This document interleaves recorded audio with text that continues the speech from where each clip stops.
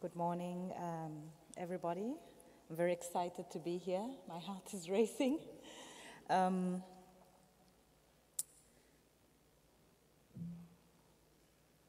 Yes, Her Excellency, the President of Chile, Michelle Bachelet, we welcome you to this debate with great pride and honor.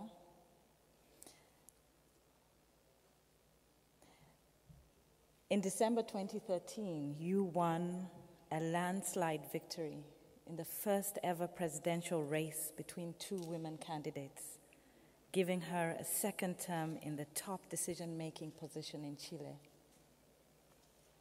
This is your second term of office. Prior to being elected in December 2013, you took on the position of the first head of the newly established UN Women, a new agency that was created to profile gender issues and women's issues. This organization is currently being run by the former Vice President of South Africa, Mbuyiselo Botha. I'm also aware of your history in Chile's contested, as many political histories are contested. President Bachelet was herself arrested, tortured, and exiled between 1973 and 1990 during the dictatorship of General Augusto Pinochet, and so has a long history of political radicalism, if I can call it that. Besides naming the first cabinet, one of the first, perhaps the first cabinet with gender parity, she has also given visibility in her speeches and I would call it political and grounded activism on gender equality. And this conversation that she has made prominent still exists and persists in Chile. In her accomplishments include the 2008 reform of the pension system in Chile, which introduced a basic pension for poor homemakers who have never earned a wage outside the home, as well as a stipend per child for all mothers. Another flagship program of administration, which has been replicated in other countries in the region, is the Integral Protection System. She has also made strides in terms of early childhood and a program called Chile Crece Contigo. I'm not sure of the pronunciation. Chile Grows With You. And this is a program that provides supports for parents and children from conception through to age 4. Madam President, during our pre-conversations, as we're waiting for you to come, one of the people in the audience mentioned the kind of innovative work you've been doing in reproductive health for women in Chile, providing contraceptive care and also medication in the event of violence and rape and sexual violence. Other major gains for women in her government include the large number of free day centers and nursery schools established throughout the country, which have given women more freedom to enter the labor market and a law aimed at bridging the gender wage gap that Graça Machel mentioned. We are making progress legally, but still practically yet to make progress.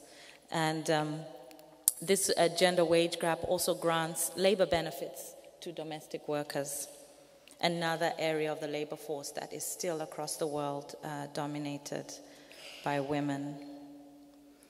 I'm sure there is more to say about Her Excellency, and we're really honored to have you present to share some of the recent work that you've been doing, but also to give input on this conversation we're having here in South Africa. What does it mean to make substantive gender justice possible? Thank you very much. Let's welcome Her Excellency to the podium.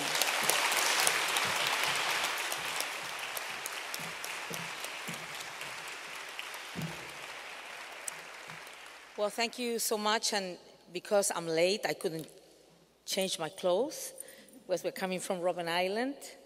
And of course of that, I'm not going to say the whole name of the people who are here. So we're going to say all protocols observed and dear friends, and we'll include everyone in dear friends. You just mentioned part of my history, of the things I've done in life. But I just want to start saying I have done a lot in my life in social matters, in health, pension, childcare. I was the first female Minister of Health of my country, but probably nobody would have seen me as a possible president if it weren't because I was also the first female Minister of Defense. And I'm saying this because we're talking about power, Graça was telling us. And I'm saying that because it's not only having the truth or being right what will permit women to play the role and to have the opportunities and ensure the rights as should. We need to do much more than that. Just to be the right position is not enough in the world. And it has always been like that, and you know it so well from your own history. So, having said that, let me say that it is a special honor for me, this getting together with all of you the day after celebrating National Women's Day, recognizing those women who bravely mobilize and stand against arbitrary discrimination and oppression of the apartheid, but demonstrating the action slogan that women really do have the strength of a rock. And I do believe that women have the strength of a rock. So that's why when we're discussing UN Women, because it was supposed to be UN Women, that was the short name for the UN, Women's Organization for Gender Equality and Women's Empowerment. But to be honest, I don't think we need to empower women, because women are powerful. What we need to do is to enable all the conditions so those powerful women can really do what they want to do in terms of politically, socially, economically, etc. Having said that, let me start with 3 ideas. The first is that when you look at the history of the world, of course we can say there has been important progress made on equality struggles over the past decades. Second, that we have a lot pending tasks, none of them which can be put off any longer. And third, equal, inclusive, or harmonic development is not possible in the world if we do not put gender equality at the top of the list of challenges that we, states and NGOs and universities, etc., of the world must address. And listening to Graça, she mentioned 2 essential issues that we need to deal much better with it, because we're yet far away where we should be. And you mentioned race and gender. And I was thinking, and that we could also include it in diversity, because we are not dealing well with diversity. Could it be ethnical diversity? Could it be sexual orientation? Could it be all kinds of diversity in the world? And we're not dealing well with that either. Yes, we have had progress on health and education in the world history in the last decades, if we compare it, but poverty has mainly a female face. 800 women still die daily while giving birth. Still today, women's presence in higher education, politics, and paid employment remains the minority. Or I should say, women in decision-making position still very rare. And in Latin America, for example, 85 women die when you take the rate of maternal mortality. 85 in 100,000 births, women die, and in sub-Saharan Africa is 646 every 100,000 births. In the female workforce, 53% of the developed world, the female are 53% of the task force, of the workforce, 26 in the Middle East and North Africa. In Chile, it's in between, 42.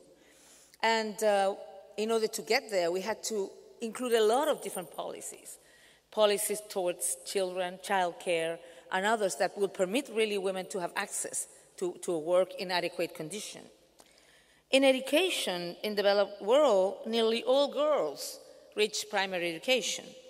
In sub-Saharan Africa, 42% no more than 4 years of schooling, and in South Asia, 35% in the same condition. So what is my conclusion about this? It's not only that we have a lot of pending tasks, but also is that egalitarian struggle show very different results in different parts of the world. So we need to have strategies for a double inequality. The inequality in each country between men and women, and it's completely truth. There's no country in the world that is equal pay to equal job. Neither in the Nordic countries that are supposed to be the more advanced in terms of rights. So everybody has to do much better on gender issues. But having said that, of course, there are countries with much terrible conditions for women. So we need to have, as I said, different strategies for the double inequality, the relation with and the opportunities and the rights of women and men, but also the relationship on women between countries or inside the countries. The majority of the countries have ratified the Zero Convention, and more than half here in Africa have ratified the Protocol of the Right of the Women in Africa. Yet, Graça was remembering us that even though we have this important amount of legal frameworks, laws, conventions, etc., we haven't advanced in the same rhythm. I would say we discuss a lot and we work a lot on this in UN Women. When you look at violence against women, it's worldwide. Violence against women, you will see it in rich people, poor people. You will see it in very educated family and with no education. You will see it in all parts of the world. So what is what we're doing wrong? Or what is what we haven't addressed yet? I don't have the answer, I'm sorry to say, otherwise probably I will win the Nobel Prize. But I have some ideas anyway. Because as I said, we still have big inequalities. I think one of the things, it happens not only with gender issues, but it used to happen more with gender issues because sometimes people in parliaments, in governments, they do understand they need to do much more for women, but not necessarily that is completely embodied. So what's happened is that you have a good law, but there's no budget for it. So there's no way to implement it. Or you have a law, you have a budget, but you don't have really the political will. So there's so many factors you have to deal with in terms of making that legal framework work for women adequately. Or some other times the laws are looked in a partial way and not in a comprehensive way. One of the things that I'm concerned about, for example, in violence against women, because we're not talking here about rocket science. We know what works on violence against women. But there are some things that probably we're not doing yet. It's not only about prevention, about promotion of healthier forms of relationship between children. And for me, one important thing of the nurseries that we develop in my country is I think you, from the beginning, from the very early stages, you need to develop a culture of relationship, of respect between people, men, women, girls, boys, diversity and respect for diversity in our societies. One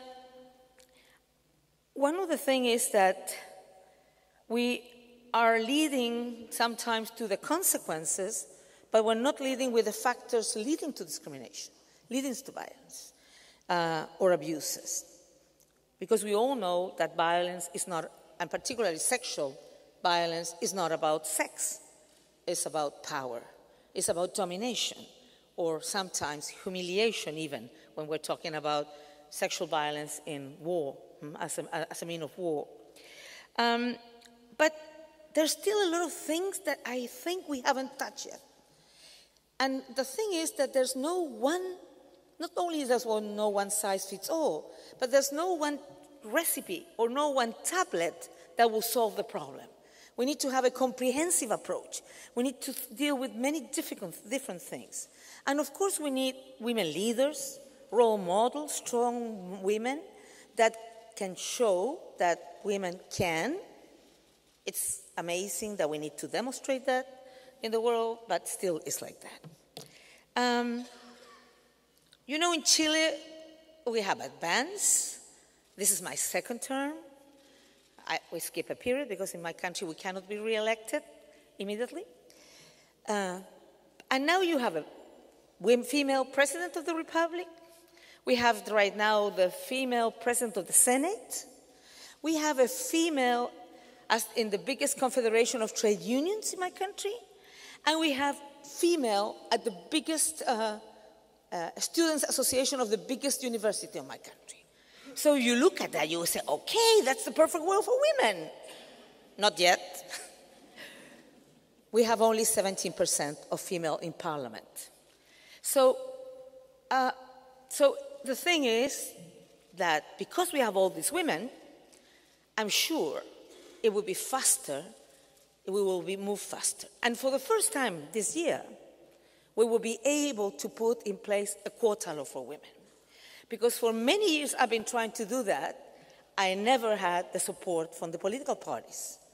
But now, and I think it's because women, we have been paving, the way, that now it's impossible for them to say no anymore and to have good arguments. So what I'm saying is that even though things are not as we would like, we are been improving and we need to continue improving. But there's other things that are invisible.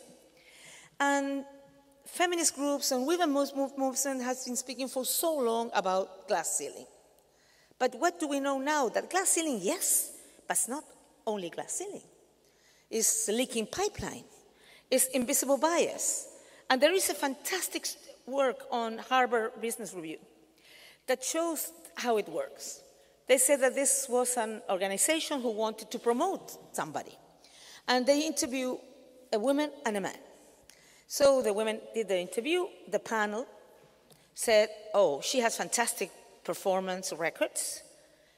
Her interview was not that good. She's insecure. Then came the man, and they said he had fantastic records of performance. His interview is not that good. He has potential. So it's not a joke, it's reality. And when I told this to the head, the new female head of the national television in France, she said, oh my God, I just did that last week. This woman she interviewed, she was telling her, you know what, I'm good at this, but this is not my best part. I have to tell you and so on, but I'm very good at that. So she said, oh, she's insecure. And then come this guy like that. I'm the one you need, I'm the perfect one for the job. And she said, great, I got that. And it's reality. And you live it as a reality. And as a president for much time, people would say, she's so nice. She's charismatic. But nothing about my ideas, my proposals, the policies that I wanted to implement. So that intention to invisibilize women, to deny their capacities is there. And you have to work with that and struggle with that. Why I mention this leaking pipeline and bias? Because we need to go deeper and see not only the consequences, and some roots, but we know, and many has been written, and many has been researched, but I think we need to have a more comprehensive approach in order to really move faster. One of the things that is not easy at all is politics. I would say, and I come from politics, so it's not that this woman came here to talk about politicians, but I can tell you it's one of the hardest part. And probably because politics has been in the hands of men traditionally. But it is very important. And in the world, we have 70% of female ministers, 17, 1-7. When in the world, probably women are majority, like 51%. And it's only 22% of female parliamentarians. It has increased, though, but it increases at a rhythm like 1% in 5 years and many years. So, what to do about that? When I was executive director of UN Women and I had to promote and to, if I would say, sell the idea, I was asking myself, I come from the political world, how should I speak to the politicians? Because at the end, it is at the personal level, but you need to be able to grab that opportunity at the personal level. You need to have a real environment that will permit that. Because otherwise, there will be women in very spectacular positions, but there will be exceptions, cases. So we need to continue doing all that we have talked about it in an adequate way. Of course, all the legal frameworks, and usually you need to update them. For example, we are updating now our law against violence against women because we have found some gaps that we need to solve adequately. We need more powerful women in leading positions because they are role models for other women. And in my country, when I was a kid, I would have never thought to be a president. Even 2 years before being a president, I never thought I was going to be a president, to be honest. But it was not in my dreams, if I would say. But now many little girls in my country said, auntie, because they said auntie to the older people, I want to be a president in the future. So you're opening the possibilities of everything is possible. Of course, one of the other things that's very important, not every woman is gender sensitive. And being in Davos, there was this businesswoman, and they told me, I'm successful because I'm good, not because I'm a woman. And I would tell him, I was elected president because I'm good. But because I was in that position, I wanted not to lose any other good women in my country, so to give them the opportunities, ensure the rights. But you cannot imagine how many women are not gender sensitive. They don't see the obstacles, maybe because they had a privileged life, and that's okay. But the truth is, and why I'm mentioning, is because we need men on board, and one of the things is, we don't need only women talking about women. We know everybody committing and talking and looking and acting how we improve women's life, because it's men and women's life, but particularly we're talking today about gender issues.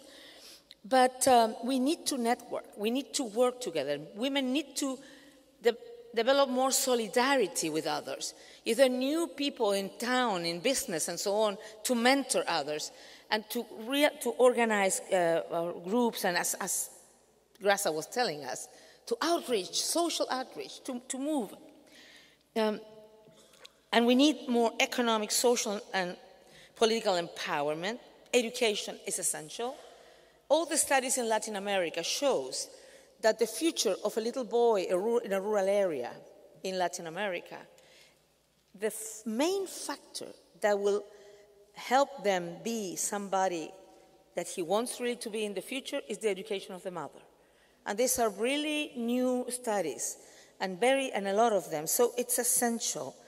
And finally, I would say to generate all the conditions for women to be able to make decisions in all dimensions of his life.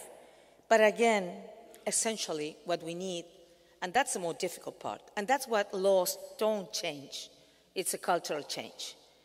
It's a cultural change in terms of the role, the figure, how we understand the role of human beings and women there as a human being with all the rights and opportunities that we all deserve.